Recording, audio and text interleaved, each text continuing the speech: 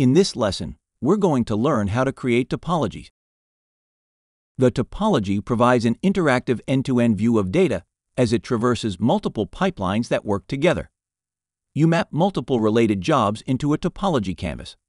You can map all data flow activities that serve the needs of one business function in a single topology. After you start the jobs included in a topology, you can measure the health and performance of all jobs and systems in the topology. Creating a topology is simple. Go to Monitor, then select Topologies. Let's take a look.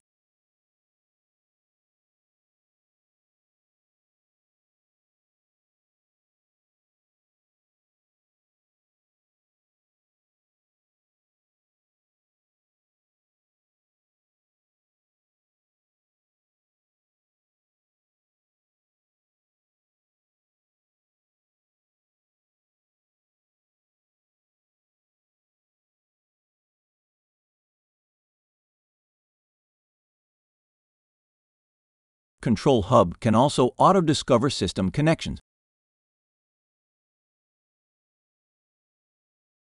You can add both jobs and external systems into a topology definition. You can connect multiple jobs to the same external system. Remember, this is a logical connection for Control Hub to give you a visual representation of the flow of data and will not affect the overall functionality of the pipeline.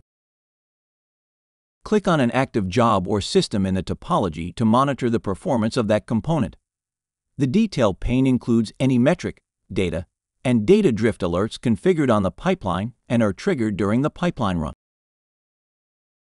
Here is an example of a more complex set of jobs in a topology. Finally, you can configure data processing rate level SLA. This allows an alert to be triggered when a specified threshold is met. If an SLA is triggered, it will be shown in the top toolbar of Control Hub, and these alerts can be acknowledged in the UI. As you can see, creating topologies can be very helpful to give you a visual representation of the logical relationships between jobs. Now it's your turn to try.